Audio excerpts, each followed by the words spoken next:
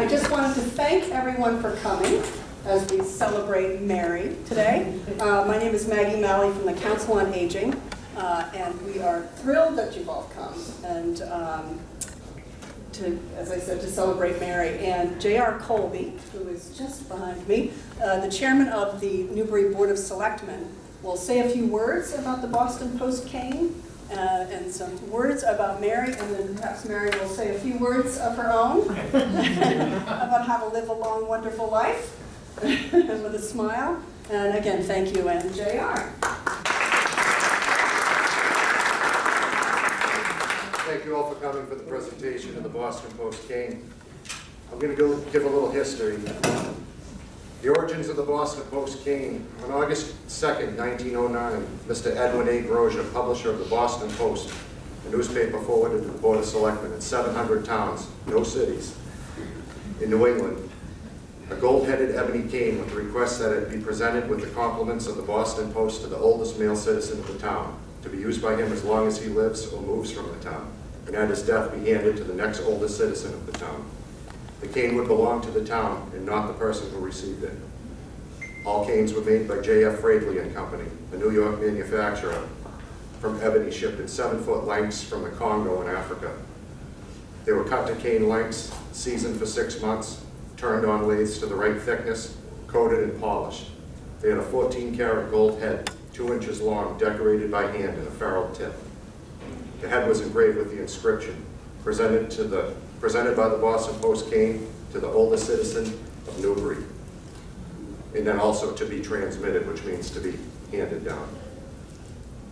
The Board of Selectmen were to be the trustees of the cane and keep it always in the hands of the oldest citizen. The custom of the Boston Post cane took hold in these towns lucky enough to have canes. As the years went by, some were lost, stolen, taken out of town and not returned, or destroyed by accident. In 1930, after considerable controversy, eligibility for the cane was open to women as well.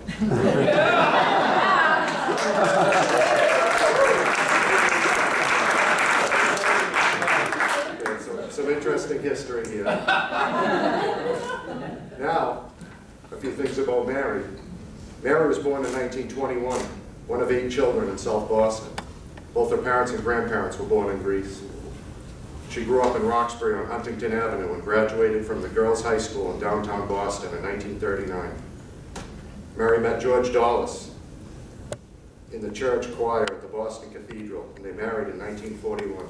Throughout the years, they lived in this area as well as Chicago, Worcester, Framingham, and Weston. Her husband, George, passed away in 2009 after 68 wonderful years of marriage. Mary volunteered throughout her life, such as volunteering at the Hellenic Nursing Home in Canton for 30 years. Mary also sang in multiple church choirs, depending on where she was living at the time. She recently left her church choir at the Annunciation Greek Orthodox Church in Newburyport after participating for many years.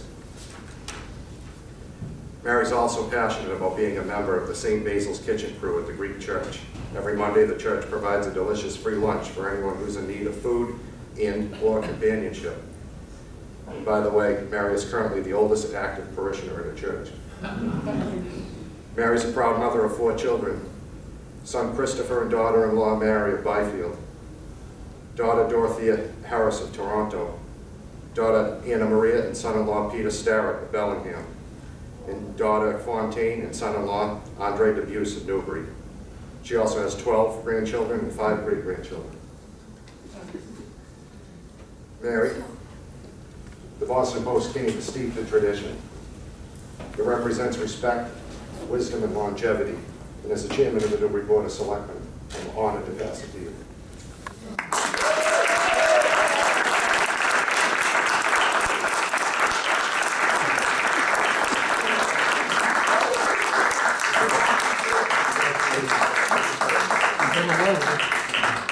If you want to say a few words, tell us your secrets, please. Well, all the girls ask me my secrets. I do tell them. First, I want to thank C.O. Wing Newbury for this wonderful, wonderful open house.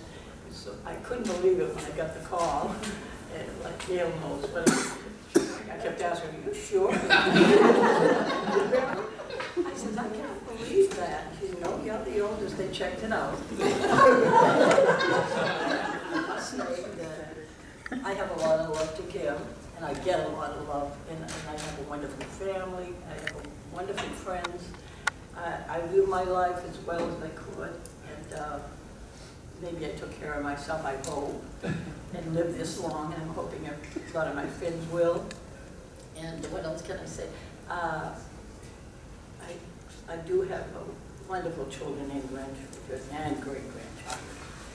And also, I'm a people person. When I got into high school, all my jobs were with the public.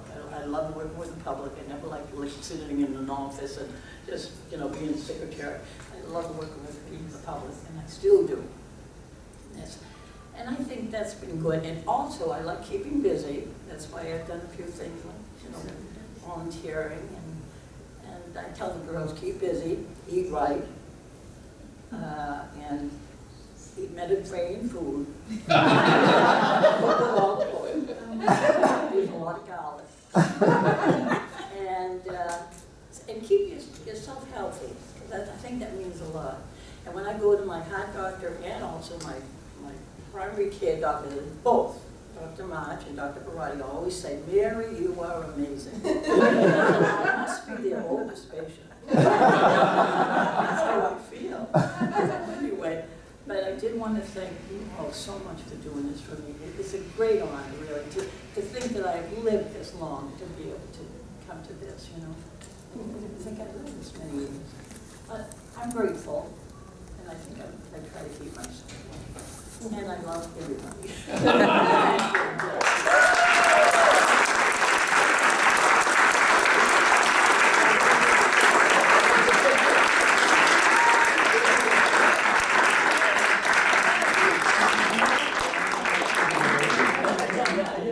I hope that you'll stay and have some refreshments. My colleague Gail Keogh has set up a lovely little repast for us, and give your well wishes to Mary.